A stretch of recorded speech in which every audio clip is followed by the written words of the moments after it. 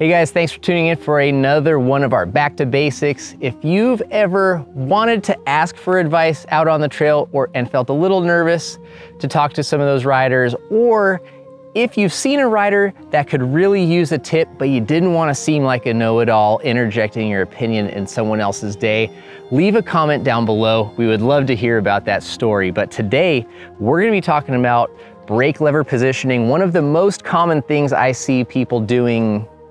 I don't want to use the word wrong, but it could certainly be improved. And today we're going to talk to you a little bit about how to ride safer, more confidently and comfortably just by adjusting the position of your brake levers.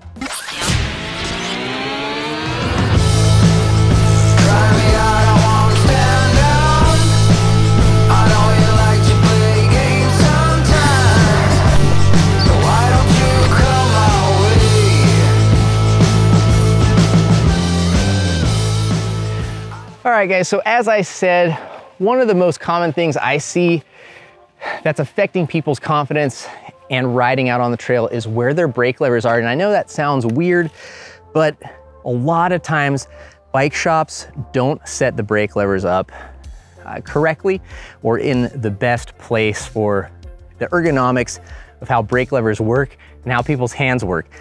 So what I'm talking about specifically is when brake levers are all the way over at the grip. So here I am, a newer rider coming steep down a hill, and you can see it's really hard. I'm kind of exaggerating, but it's hard to get these two fingers to feel synced up, right? Because the brake lever is moving. So as I'm squeezing both fingers simultaneously, this lever is, or this finger's pulling on the lever harder than this one just because it's closer and it's pulling first, right? So the calibration's just not there and it doesn't give you that sensitivity, right? You really want a sensitive touch to feel the feedback of what's happening. One finger braking is what you want to do, right? It's hard to brake effectively with one finger when you're way in here on this lever arm because you don't have the maximum amount of power or leverage, and the brake lever is hitting your knuckle, which is one, painful, and two, it doesn't allow you to fully compress that brake lever to get the maximum stopping power. So what I see so many people doing is braking with two fingers. That way they're not having that discomfort and they can actually get the brakes to stop. What that means is you're effectively taking this strength, right, which is a lot of grip strength. You've got three fingers and you're reducing that, and you now have this extreme of a grip angle, right? I mean, that's like a claw versus grabbing something like that. You're grabbing something like this. So you don't have a strong grip on the bar, and being able to modulate the brake with two fingers is a lot harder than one finger, especially when that one finger is out here on the outer edge of the lever. You know, they're, again, usually newer riders, so they get to a steep pitch or they're navigating a tight turn and they're grabbing this brake and trying to feather it, and instead all they're doing is like the suspension's compressing, the front end's diving, and it's just like this on-off of panic braking, because every time they try to feather the brake, it's just they're ham-fisting the thing, and it's causing them to lose traction, the suspension to dive, their body weight is shifting, and it's something that is really easy to address and will take any rider to a much better riding confidence and platform. So this is gonna be a little more higher consequence section where there's holes, there's bumps. Quite frankly, the lack of grip strength even makes me feel a little bit nervous because I'm literally only gripping the bar with these two fingers. All these holes are compression robbing bumps, and if I combine these holes with an exaggerated, dive of a two-finger brake, it's gonna open up the potential of stuffing that wheel into these holes when the bike's compressing from my braking, and really just give a tendency to want to shove me forward or up and over the bars. Combined with a weak grip, recipe for disaster. So conversely, if I was only one finger gripping, I wouldn't even have enough brake power to keep me at under speed. So let's try to navigate this and show you how choppy and herky-jerky it'll look like as I'm trying to brake at, you know, what I would consider intermediate or beginner rider's speed. Pushing this obstacle, God, that is very terrifying. And yeah, just not a lot of brake lever sensitivity. It's just kind of, you grab it or you let go, you grab it or you let go. There's not just that slight drag, which lets you scrub speed more evenly. It made me feel every one of those holes a lot more. So, should we find another obstacle? So, I'm trying to one finger brake right now and it's terrifying because I can't get enough speed scrubbed. Every time I try to just slow down, I'm pulling and hitting my knuckle, and it lets me brake smoother. However, I can't really slow down as much as I want because the brakes are bottoming out on my knuckles. So we're gonna head back to the van really quickly, get out a tool and move these brake levers to a position that I think is going to be a lot more comfortable, safe, and confidence inspiring. Let's check it out. Open up our trusty feedback toolkit and make some adjustments on the brake setup here.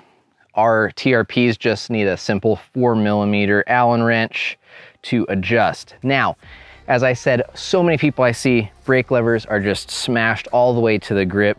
If you look at where the marks are on my bars from where I normally run my brakes, they are way inboard. It's gonna have personal preference. Different size hands might require, you know, in or out adjustments. A lot of brake levers have a reach adjustment, whether it's a toolless knob to adjust the lever throw, or you need a small little Allen to adjust that, but that's all something that's important. But right now we're gonna talk about how far in or out your levers are. I like to ride with my hand pretty far on the outside of this grip. And again, I like to have my finger kind of nestled in the nook of this brake lever. I feel like it hooks my finger in place no matter how bumpy or rough it is. I have, you know, instead of just having my fingers secured on one position, I have basically a cradle, right? I have more contact around that bend of my finger. You want your finger to be straight. You don't want it to be reaching in. You don't want it to be reaching out. So I like to put my hand right there on the grip, have that lever in a spot to where my finger and hand is pretty straight as I'm pulling, right? I don't want to be pulling that way. I don't want to be pulling that way. I want that lever to come straight towards me in a very ergonomic and natural position. So once I feel like I'm pretty close to being in that position, I will sort of snug the lever up a little bit just so it kind of stays in position. I'll kind of take my hands off, reset, get back down. Okay, that feels like it's a little too far inside and maybe a little too high. I'll wiggle it so that way it stays in place, but I can still make micro adjustments. You look like a twidgeting fool when you're trying to do this, but it's important to get that just right. I feel like this is a pretty good spot, so I'll snug it up again. Now, something to note, a lot of people really crank down their brake levers. I'm not a fan of doing that. One, there is a torque specification, especially if you've got carbon bars. Two, in the event that you crash your bike, you hit a tree, whatever, rock, etc., it's way better, in my opinion, to have a brake lever hit and spin rather than hit and snap the lever, snap any other part in the brake. I would much rather have something hit and spin out of the way than break. I've seen it happen to a lot of people who really crank their brake levers down. So you want to find a spot to where it's going to stay in place, not rattle loose, not move when you yank on the bars, but when you hit something hard enough, it will spin. Now with the lever here, I'm nestled into this beautiful little nook that's created for my finger.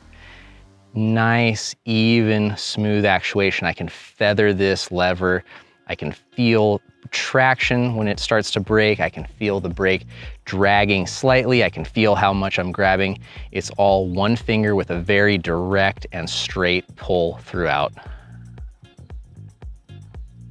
So as I said, we did make a bar setup and cockpit setup video, which we'll go to. Talks about bar roll as well as brake lever position, but I like a nice straight angle here, relieves any strain or pressure from bent or overreaching wrists.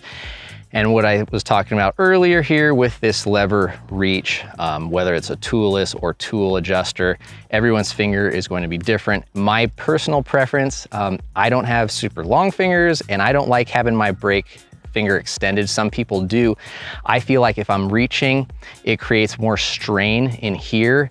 And if you think about, you know, lifting weights or pulling something, if you're pulling something at the outer end of where your body is stretched, it's more fatiguing rather than if you're lifting that weight or straining that load and it's much closer and tighter, your muscles aren't having to reach to work as far.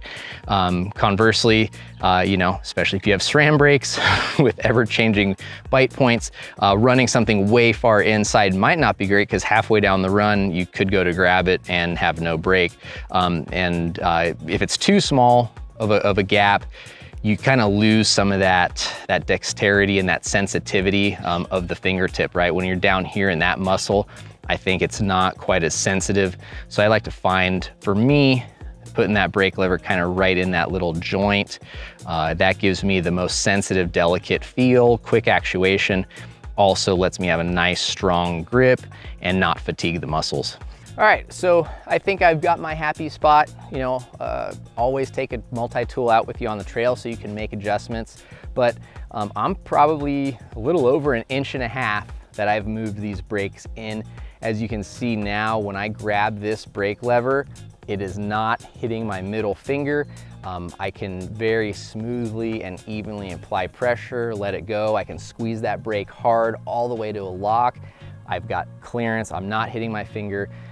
This is honestly going to be probably one of the biggest things that is going to change your confidence in how you can ride terrain that makes you nervous, whether that's a sandy, loose corner, steep chutes, little rocky, bumpy areas. And I know you might not believe me, and I might be exaggerating it a little bit, but I will tell you what, if you have confidence in your riding position, you feel like when you're on the bike and you're in that position, you feel strong, you feel like you have a good solid grip, right? You've got 3 fingers locked in here instead of 2. That when you do brake, that when you need to brake, it's not shifting all of your body weight and your suspension's compressing. That's gonna do wonders for your confidence, and when your confidence is high, you're gonna ride better. So again, this is something I see so many people struggling with out on the trails, and I really hope that this simple and easy adjustment helps you guys out on the trails. Please share this video with anyone you think could use help. Once again, please offer help, ask questions out on the trail if you see people that could use it or might be able to help you out. We're all out there trying to have a good time and get better as riders. So thank you very much for watching, you guys. Make sure you check all your bolts after you're done. Check everything's tight. Don't forget to subscribe to the channel, and we'll see you guys again in the next video. Thanks for watching.